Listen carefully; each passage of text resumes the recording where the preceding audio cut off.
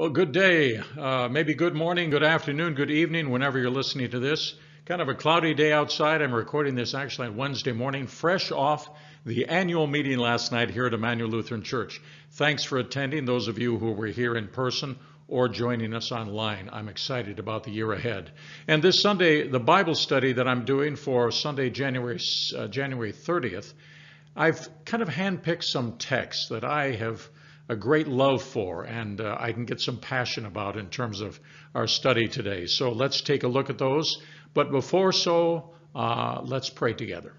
Gracious and loving God, wherever we are today, we know that you are present among us. We're all individuals with individual gifts, but we are the community.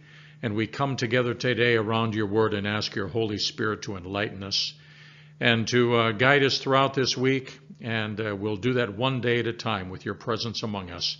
In Christ's name we pray. Amen. So here are the texts that I'm going to use. We are going to be emphasizing in the next few weeks the stewardship of our lives. And these texts are some of my favorites. Psalm 103, verses 1 through 12 we'll look at. I've always, again, carried this deeply in my heart, and as we read it through, I'm sure it'll become a favorite of yours as well.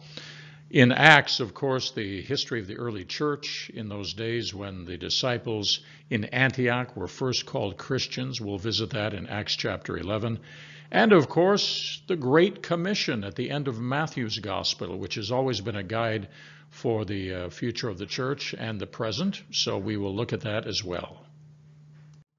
All right, open up your Bibles. Let's take a look at Psalm 103, verses 1 through 12. Bless the Lord, O my soul, and all that is within me. Bless his holy name. Bless the Lord, O my soul, and do not forget all his benefits, who forgives all your iniquity, who heals all your diseases, who redeems your life from the pit, who crowns you with steadfast love and mercy, who satisfies you with good as long as you live, so that your youth is renewed like the eagles. The Lord works vindication and justice for all who are oppressed. He made known his ways to Moses, his acts to the people of Israel. The Lord is merciful and gracious, slow to anger and abounding in steadfast love. He will not always accuse, nor will he keep his anger forever. He does not deal with us according to our sins, nor repay us according to our iniquities. For as the heavens are high above the earth, so great is his steadfast love toward those who fear him. As far as the east is from the west, so far he removes our transgressions from us. The word of the Lord. Sometimes when I'm praying with people, when they're in a time of need, I come to a psalm like this, which reminds us to never forget God's benefits, even in times of great trouble and distress. For God, as it says in the book of Romans, is not against us, but God is for us. And it talks about how we are filled with God's forgiveness for all of our sins, our iniquity, who heals our diseases. And sometimes those are not just physical, but struggles we carry in our minds and emotional issues. Who redeems our life from the pit. I don't know what kind of imagery you want to pick up there, but I remember when Joseph was thrown in the pit by his brothers in the book of Genesis, right? But here's this being crowned with the phrase that is always present in the Psalms, the steadfast love and mercy of God. And we are renewed each and every day, renewed like the eagles. Think of the song, On Eagle's Wings. You know, I'm not going to be a preacher with you right now. I'm going to just say, observe what is here in this text, because the Lord struggles with injustice and those people who are living in deep, dark, oppressed times. Of course, Moses and the people of Israel knew that, didn't they? This refrain that I carry with me a lot is the reminder that God is merciful and gracious, slow to anger and abounding in steadfast love. And I'm sometimes even angry with myself. So I have to come back and realize that God is merciful and does not repay us according to our sins, nor according to our iniquities. But here it is again, reminded that as the heavens are high above the earth, this steadfast love is higher than we can even imagine. And I love verse 12, as far as the east is from the west, so far God removes our transgressions from us. So think of this every Sunday when we gather in worship and think about our confession that the absolution of God is just absolutely, as we would say, amazing grace. Let's turn now to the book of Acts, chapter 11, and I am going to start reading at verse 19. Now those who were scattered because of the persecution that took place over Stephen traveled as far as Phoenicia, Cyprus, and Antioch, and they spoke the word to no one except Jews. But among them were some men of Cyprus and Cyrene, who, on coming to Antioch, spoke to the Hellenists also, proclaiming the Lord Jesus. The hand of the Lord was with them, and a great number became believers and turned to the Lord.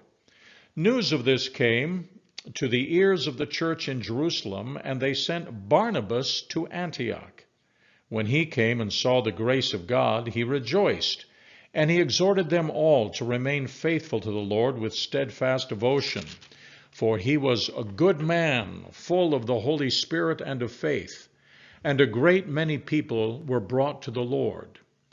Then Barnabas went to Tarsus to look for Saul, and when he had found him, he brought him to Antioch. So it was that for an entire year they met with the church and taught a great many people. And it was in Antioch that the disciples were first called Christians. The word of the Lord. So check out your Bible maps. This is just a simple one to let you know that we're talking about Antioch, which was north of Jerusalem, northeast there on the off the Mediterranean Sea, and right alongside is Tarsus to the west just a bit. That is where Paul came from. Of course, Saul before he became the Apostle Paul. And the landscape then is where eventually the early church, where they were called Christians, the movement was a major movement out of Antioch with Paul's missionary journeys. Just a brief sketch here, because you need to go back and read the book of Acts, and remember it's the history of the early church. By the time you get to chapter 6, you'll find out that the first martyr of the church was Stephen. And from that point on, there was people spreading out after that persecution. And here's some of the cities listed. But in yellow, notice Antioch. And it was here that the Hellenists, these were Greek-speaking Jews, began to proclaim the Lord Jesus. And a great number of them started to turn their lives into this relationship with Christ. So there's a turning point, and this area becomes really a crossroads of many people from many different backgrounds. So I'm going to be talking about that a little bit on Sunday. But onto the scene comes Barnabas. He comes to Antioch, and notice it says, verse 23, when he came, he saw the grace of God. He rejoices, exhorts them to remain faithful to the Lord. And there's a little bio here. He was a good man, full of the Holy Spirit and faith. He brought many to the Lord, but now he's going to team up with Saul, who eventually is called Paul. See chapter 13, verse 9. And Paul and Barnabas will set out with missionary journeys from Antioch. So it is a beginning of the movement of the gospel really to the ends of the earth. And make note that in Antioch, the first time that the disciples were called Christians. Okay, we'll talk more about that on Sunday. Okay, let me read the Great Commission from Matthew chapter 28, verse 16 and following. Now the 11 disciples went to Galilee, to the mountain to which Jesus had directed them. And when they saw him, they worshipped him, but some doubted. And Jesus came and said to them, all authority in heaven and on earth has been given to me. Go therefore and make disciples of all nations, baptizing them in the name of the Father and of the Son and of the Holy Spirit, and teaching them to obey everything that I have commanded you. And remember, I am with you always, to the end of the age. Well, here it is in print, the end of Matthew's Gospel, right after the resurrection of Jesus, where the 11 disciples go with him to the mountaintop, and he redirects them, of course, with the realization that there is still some doubt in the community and perhaps among the disciples themselves, right? But then this statement that only Jesus can make, all authority in heaven and on earth has been given to me. And so we baptize, one of the sacraments of the church, of course, baptism comes from this command where Jesus says, go therefore and make disciples of all nations. Now hear that, all nations, baptizing in the name of the triune God, Father, Son, and Holy Spirit. And then, of course, we are to teach and called to obedience in terms of this blessing that's been placed upon us. And perhaps that greatest blessing is to remember that Jesus says, I am with you always to the end of the age. Emmanuel, God with us.